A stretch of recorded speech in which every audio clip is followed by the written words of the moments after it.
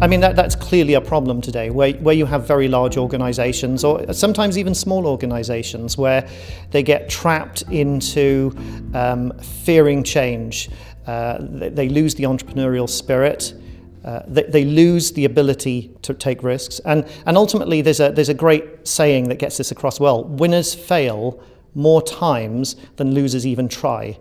So how do you inspire an organisation to be more creative and more innovative? And there are ways to do it, and one of the simplest ways of doing it is actually putting an innovation process into an organisation.